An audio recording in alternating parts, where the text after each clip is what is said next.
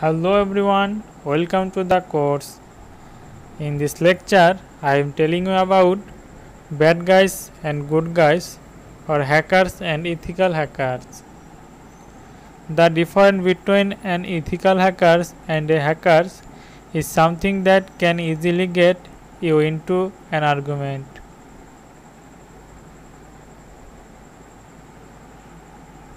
Just saying the word hacker in the wrong place can get you into an hours long conversation of the history of hacking and how hackers are all good guys who mean nothing but the best for the world.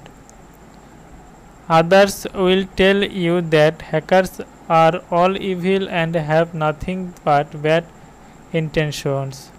In one case, I was even told the hackers were originally Model 10 enthusiasts who happens to like computers. You must understand that for us, hackers are separated by intentions. In our worldwide hackers who intend to cause harm or who do not have permission for their activities and considered black hats, whereas those who do have permission and whose activities are white hats. Calling on site good and the other hand may be controversial.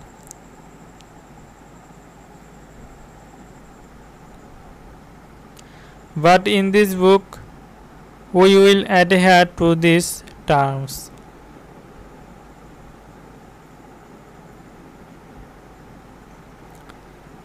Black hats. They do not have permission or authorization for their activities.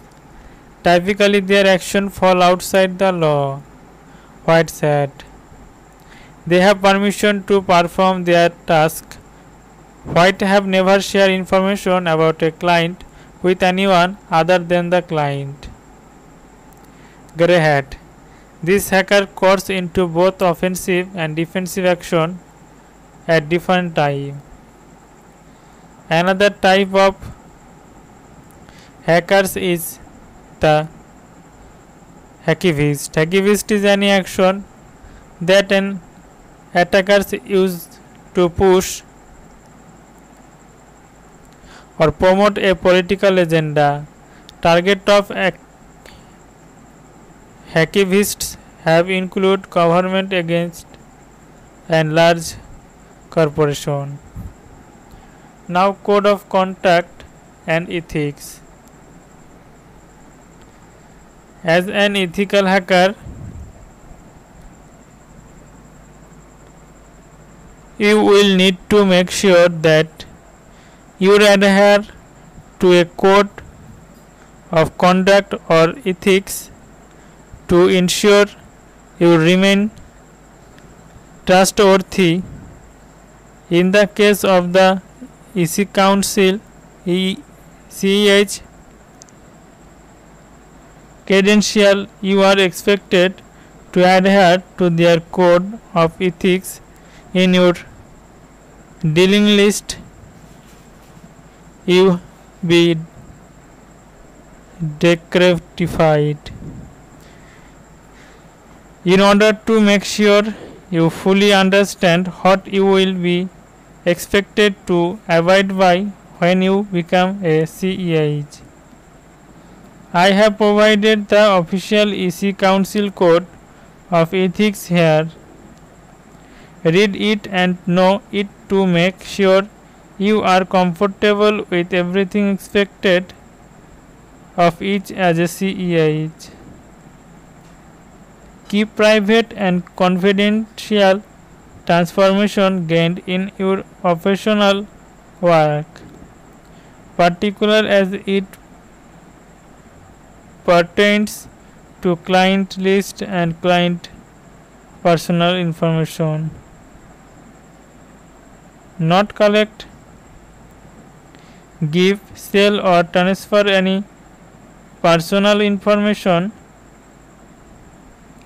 to the third party without client prior consent.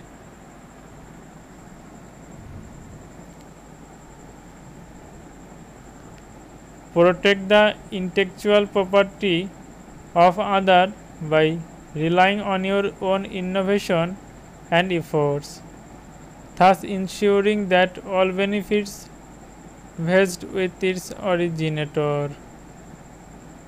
Disclose to appropriate person or authorize potential degrees to any e-commerce client, the internet community or the public that you reasonably believe to be associated with a particular set or type of electronic transaction or related software or hardware. Provide service in your areas of competence, being host and sporty about my limitation of your expression and education. Ensure that you are qualified for any project on which you are to propose to work by an appropriate combination of education, training and experience. Never knowingly use software or a process that it obtained to retain either illegally or unethically. Not range is appropriate divide fine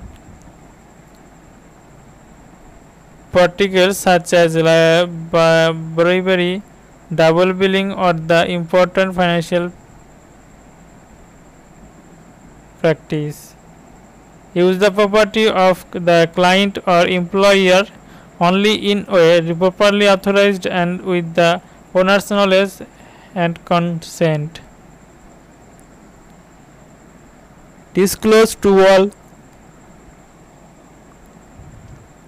concerned parties those conflicts of interest that cannot reasonably be avoided or escaped. Ensure good management for any project you lead, including effective procedures for promotion of quality and full disclosure.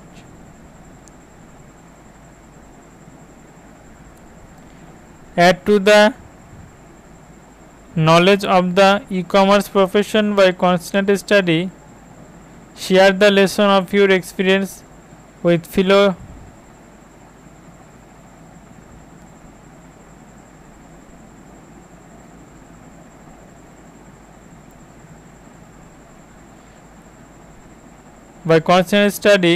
share the lesson of your expression with the fellow EC council members and promote public awareness of benefit of elements commerce. Conduct yourself in the most ethical and competent manner when socialing professional services of seeking employment. This thus meriting confidence in your knowledge and integrity. Ensure ethical conduct and professional care all the time to all professional arguments without prejudice. Not associated with malicious hackers nor engage in any malicious activities. Not purposely comment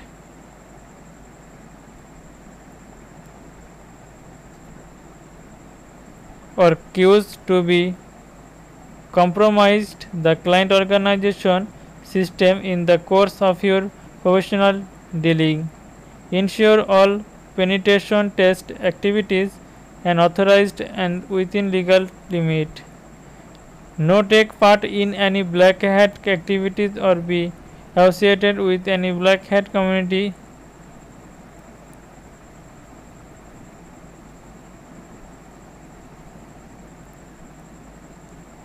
not take part in any black haters activities or be associated with an bracket column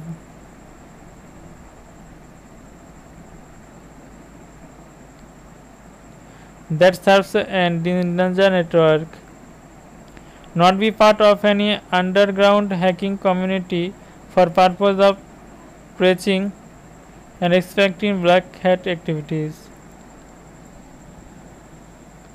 not be in violation of any law of the land for any previous conviction.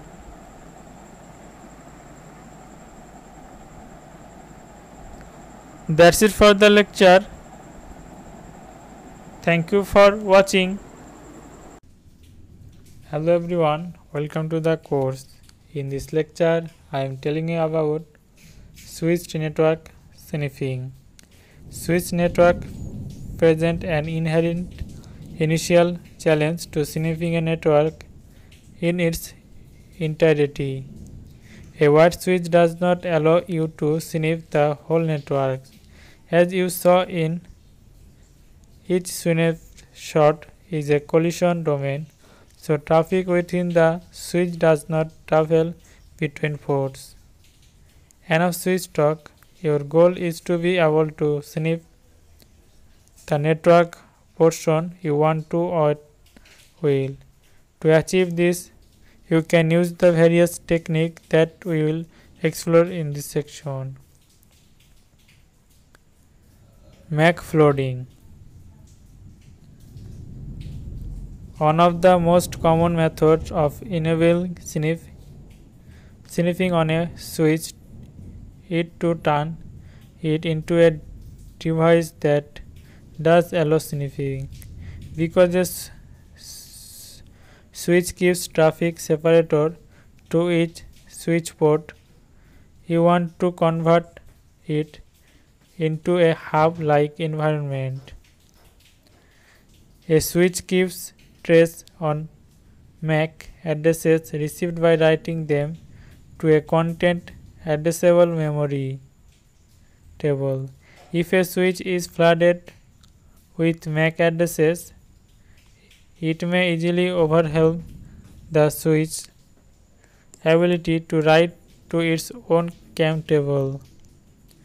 This in turn make the switch fail into a giant hub. There are a few utilities available to accomplish this technique. Now, what is a CAM table? All CAM tables have a fixed size in which to store information. A CAM table will store information such as the MAC address of each client,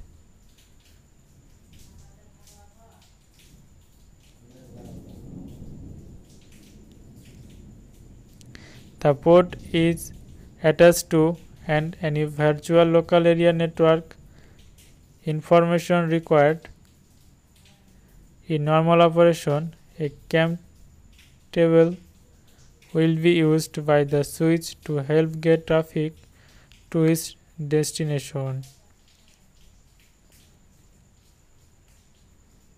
But when it is full, something else can happen.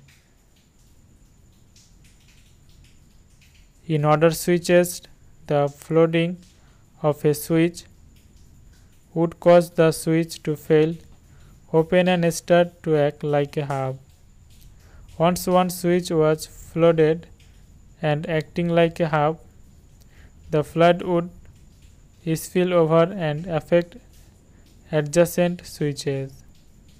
In order for the switch to continue acting like a hub, the intruder needs to maintain the flood of MAC addresses. If the flooding stops, the timeouts that are set on the switch will eventually start clearing out the CAM table entires.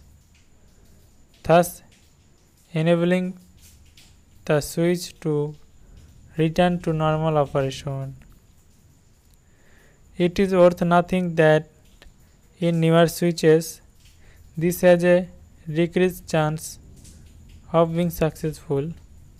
With the implementation of technologies such as IEEE 8021X and the presence of other features such as sticky max support in modern hardware, overflowing a CAM table using Ubuntu is a simple matter.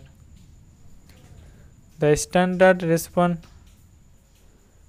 repositories store the tool needed for a successful attack and can be easily obtained with aptitude. To use aptitude to obtain the required tools, so to root the typing the following. At this point, the utilize will start flooding the CAM table with invalid MAC address. To stop the attack, press Ctrl Z. That's it for the lecture. Thank you for watching. Hello everyone, welcome to the course. In this lecture, I am telling you about decoding SID numbers. All SIDs start with S1521 but are otherwise unique. If the penetration tester can choose to decode the whole SID to determine in-depth information about a user or group. But let's look especially at user's account. The two main accounts have some unique properties. Especially this account ends in 5000 for the administrator, for 501 for the guest. This holds true no matter which Windows system you have. So if you see accounts ending in these numbers, you have hit pay dirt. You will also find SIDs on every installation of Windows that correspond to certain built-in accounts. For example, the S-1518 SID can be found in any copy of Windows you come across and corresponds to the local system account. The system account that's loaded by Windows before a user logs on. The following are a few examples of the string values for group and special users that are universal across all Windows installs. Null SID. This is assigned when the SID value is unknown for a group without any numbers. Now, world. This is a group consisting for every user. Local. This SID is assigned to users who log on to a local terminal. Even though you use a username to access the system, Windows identifies each user. Groups are objects by the SID. For example, Windows uses the SID to look up a user account and see whether a password matches. Also, SIDs are used in every situation in which permissions needed to be checked. For example, when a user attempts to access a folder or shared resource, note that SIDs are never reused. So where does all of this get stored? Obviously, user and group information is very important, and we need a place to store and keep track of all of it. In Windows, This is the security accounts manager. Simply put, the security account manager is a database on the local host that contains the username and password of those who have accounts on that specific system. The security account management is wrapped up in and part of the Windows registry for each system. Within the security account manager, each user account is assigned certain pieces of information. Information associated with an account comes in the form of a password, which is stored in an encrypted format in both LAN manager, hash and NTLM hash formats. This hash allows the computers to determine if the password entered by the user is correct or incorrect and needs to be re-entered. Now complete path. The SVM files is located on each Windows host in the folder. However, only this extreme circumstance, such as a corrupted Windows installation or similar situation, should you even consider tampering with this file. Removing, alternating, or messing with the file in any way could easily cause the OS to become unbootable. That's it for the lecture. Thank you for watching. Hello everyone, welcome to the course. In this lecture, I am telling you about SQL injection and buffet overflows are hacking technique used to exploit weakness in application. When programs are written, some parameters used in creation of the application code can leave weakness in the program. SQL injection and buffer overflow are converted in the same because they both are methods used to attack application and are generally caused by programming flaws. Generally, the purpose of SQL injection is to convince the application to run SQL code that was not intended. SQL injection is a hacking method used to attack SQL database, whereas buffer overflows can exist in many different types of application. SQL injection and buffer overflows are similar exploits in that they are both usually delivered via a user input field. The input field is where a user may enter a username and password on a website, add data to a URL, or perform a search for a keyword in another application. The SQL injection vulnerable is used primarily by unverified or unsanitized user input via this field. Both SQL server injection and buffet overflow vulnerabilities are caused by the same issue: invalid parameters that are not verified by the application. If programmers do not take the time to validate the variables a user can enter into a variable field, the result can be serious and unpredictable. Sophisticated hackers can be exploited this vulnerability, causing an execution fault and shown of the system or application or a command shell to be executed for the hacker. SQL injection and buffer overflow countermeasure and designed to utilize secure programming method. Now SQL injection. As a CH, it is important for you to be able to define SQL injection and understand the step a hacker takes to conduct a SQL injection attack. In addition, you should know SQL Server vulnerabilities as well as countermeasures to SQL injection attack.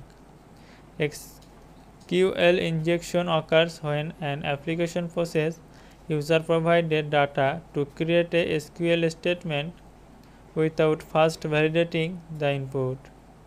The user input is then submitted to a web application database server for execution. When successfully exploited, SQL injection can get an attacker access to database content to allow the hacker to remotely execute system commands. In the worst case scenario, the hacker can take control of the server that is hosting the database. The exploit can give a hacker access to a remote shell into the server file system. The impact of SQL injection attack depends on where the vulnerabilities is in the code, how easy it to exploit the vulnerability, and what level of access the application has to the database. Theoretically, SQL injection can occur in any type of application, but it is most commonly associated with web application because they are most often attacked.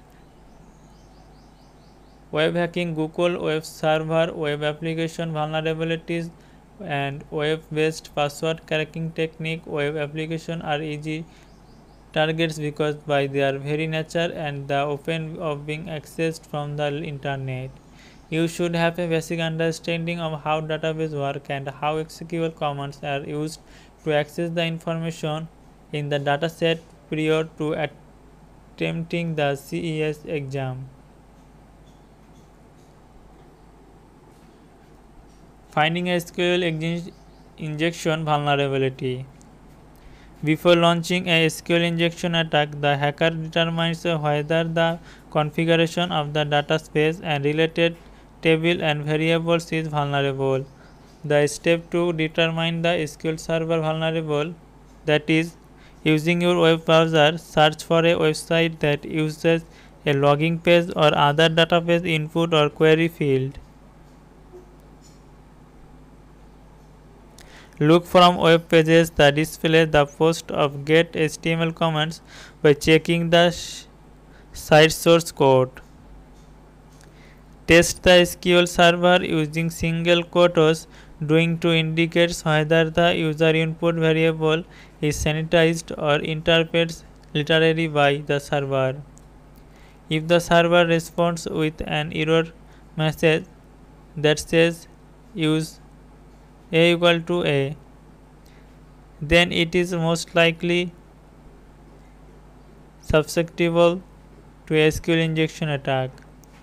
Use the select command to receive data from the database or the insert command to add information to the database.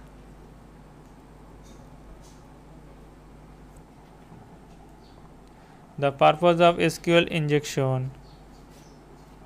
SQL injection attacks are used by hackers to achieve certain rules. Some SQL exploits will protect valuable your data stored in the database, and some are just precursor to other attacks. The following are the most common purpose of a SQL injection attack. Identify SQL injection vulnerability. The purpose is to probe a web application to discover which parameters and user input fields are vulnerable to SQL injection. Performing database fingerprinting. The purpose is to discover the type and version of database that a web application is used and fingerprint the database. Knowing the type and version of the database used by a web application allows an attacker to craft database specific attacks. Determining database schema. To correctly stack drama for a database, the attacker often needs to know database schema information such as table name, column name, and column data type. The information can be used in a follow-on attack. Extract data. This type of attack employ technique that will extract data value from this data. Depending on the type of web application, this information could be sensitive and highly desirable to the attacker. Bypassing authentication. The purpose is to allow the attacker to bypass database and application authentication mechanism. Bypassing such mechanism could allow the attacker to assume the right and privilege associated with another application user. Performing privilege escalation. These attacks take advantage of implementation error or logical flaws in the database in order to escalate the privilege of the attacker. That's it for the lecture. Thank you for watching. Hello everyone, welcome to the course. In this lecture, I am telling you about active online attacks. This attack type is the active online attack. This attack uses a more aggressive form of penetration that is designed to recover password. Now password ghosting. Password ghosting is a very crude but effective type of attack.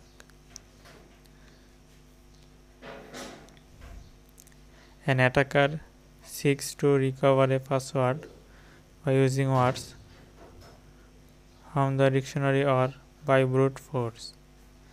This process is usually carried out using a software application designed to attempt hundreds or thousands of words each sound.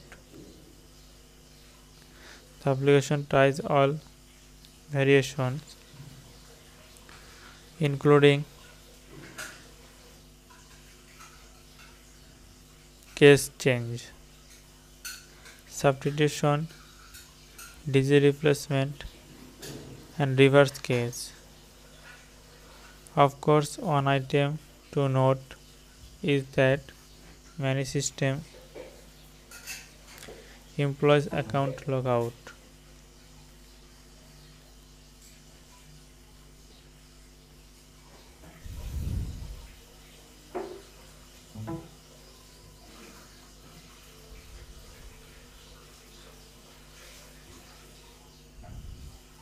Which looks the account when too many failed attempts occur. To refine this approach, an attacker may look for information about a victim with the intention of discovering favorite pastime or family names.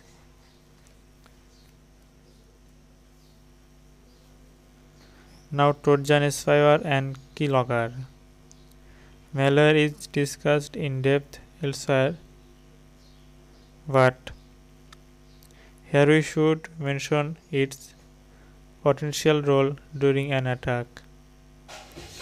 Malware such as Trojans, spyware, and keyloggers can prove very useful during an attack by allowing the attacker to gather information of all types, including password. One form is keyboard sniffers or keylogging, which interprets a password as the user enters it.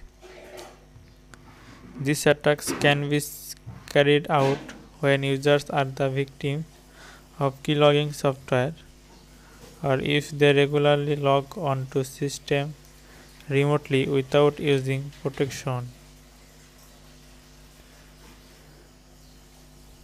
Now, hash injection.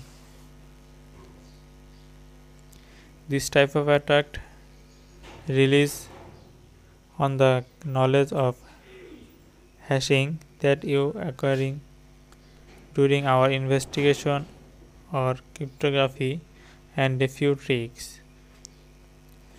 The attack consists of the following four steps. Number 1, compromise a vulnerable orchestration or desktop. Number 2, when connected, attempt to extract the hashes from the system.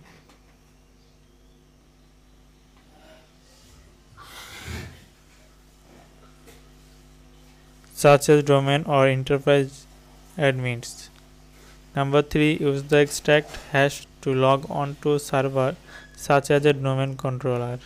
Number 4, if the system serves as a domain controller or similar, attempt to extract hashes from the system with the intention of exploiting other accounts. Password hashing. Passwords are not stored in clear text on a system in most class because of their extremely sensitive nature. Because storing password in the clear is considered risky, you can use security measures such as password hashes.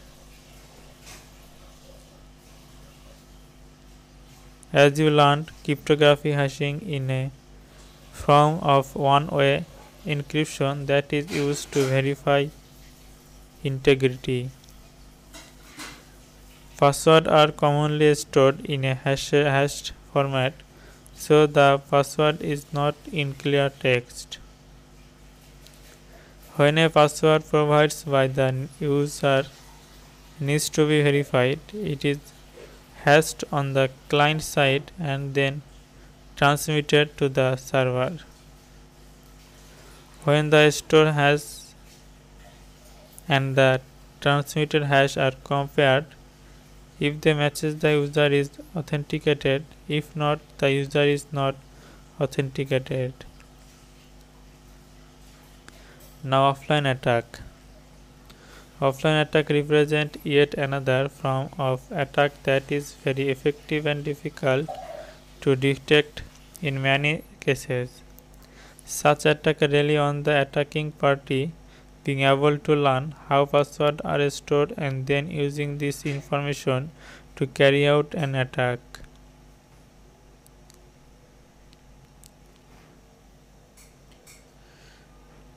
Now, pre-computed hashes or rainbow tables. Pre-computed hashes are used in an attack type known as a rainbow table.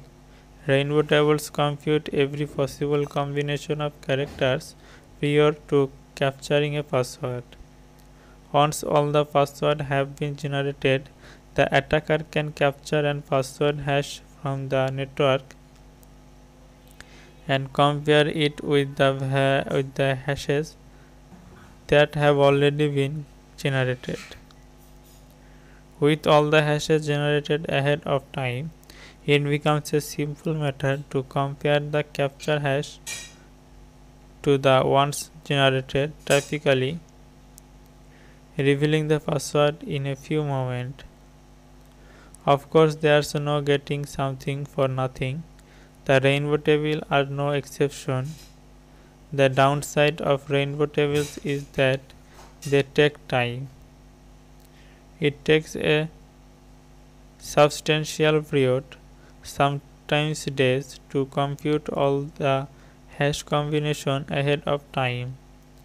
Another downside is that you cannot crack password of ultimate length because generating password of greater length takes more times. Now generating rainbow table. You can generate a rainbow table many ways. One of the utilities you can use to perform this task is WinRGen, a GUI-based generator supported hashing format. In this utility included all of the that is Syscopix, FastLM, half LM chal, LM, LM chal and MD2. MD4, MD5, MS Catch, MySQL 323, MySQL Shy, NTLM, NTLM Chal, Oracle, Refodem 160, SHA1, SHA2.